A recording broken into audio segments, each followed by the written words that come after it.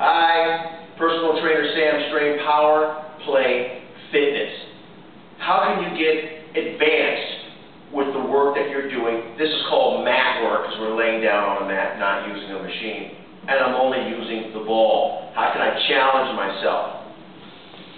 Take a deep breath. As always, we go slow. We go slow to indicate that we are in control. Anytime you're exercising and you have to throw your body at the work, you've got to flick it up, you're not in control.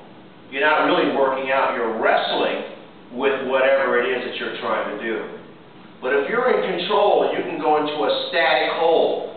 That's what I'm doing right now. I'm not moving at all. The muscles are working, I'm not moving. I am totally in control. This is how you can challenge yourself. If you take yourself lower, and this is usually where people lose it with the feet, here's also how you can challenge yourself. Using the ball. Lift the legs up. Put the ball between your legs. Ease it down. Lightly tap it. Deep breath. Exhale and lift it up. Hold it up. Muscles are working. I'm not moving. Ease myself back. Lift the ball up a little higher.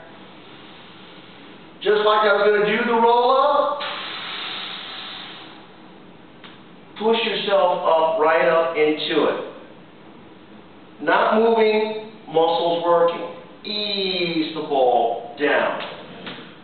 I guarantee you, if you work on this simple move, you will grow beyond your wildest imagination.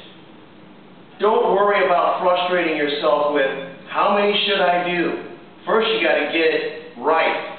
Work on getting it right first. Work on being in control. That will give you longevity and endurance in doing the move, therefore making you better while doing the move. Once you get to the point where you're going to start counting 5, 10, 20, give me a call. I'll try to hook you up with Cirque du Soleil. In the meantime, practice this move. Personal trainer Sam Strain, Power Play Fitness. You have a good day.